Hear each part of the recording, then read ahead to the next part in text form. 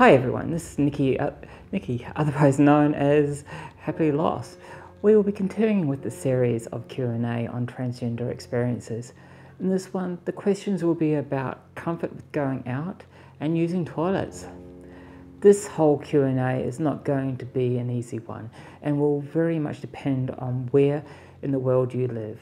So take my advice carefully and consider your own environments. So let's get into it right after this.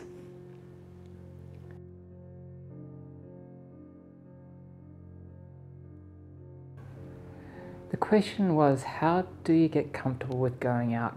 There are topics which I'm going to cover in a later Q&A video which are relevant to this one. So we will take this one on with the view that you just want to go out.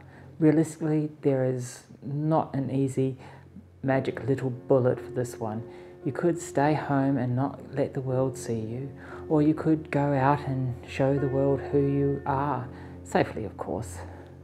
The only way to get comfortable with going out is by going out. I experience a lot of anxiety, not because of my past, but social anxiety and just leaving my house any normal day. The only way I manage to combat it and keep it in check is to do the hardest thing and be amongst people and leaving my house. But I digress a little.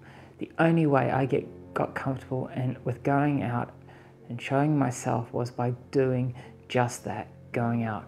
I did it safely at first with family and friends, but that is how I did it.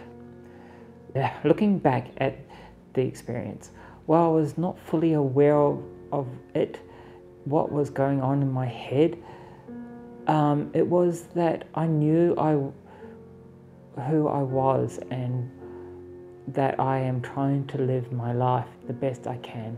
Nowadays, I can see that people are people some who are arseholes, some who are not. But for the most part, people do not give a damn either way. But they will if you make it an issue. They are too wrapped up in their own heads, so they will react to your own reaction, or at least what you think they are thinking. It comes down to attitude.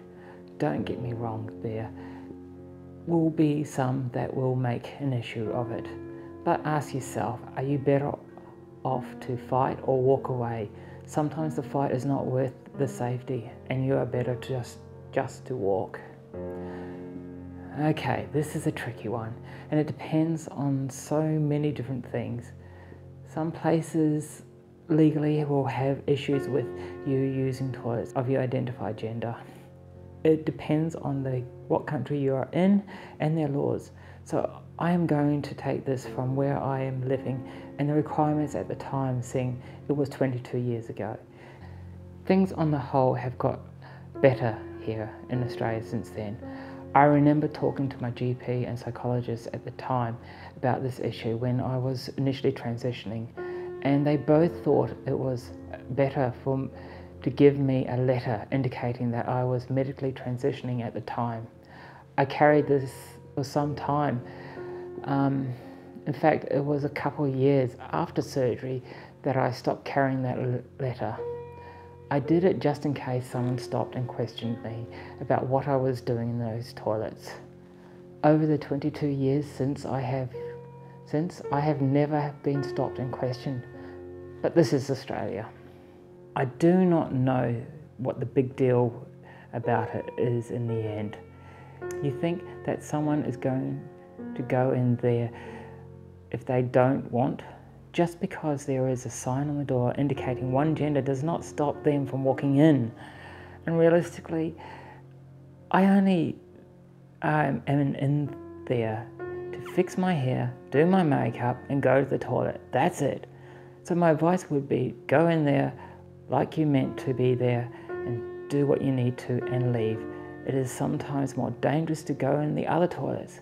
Anyway, that is my view from someone who is living in Australia.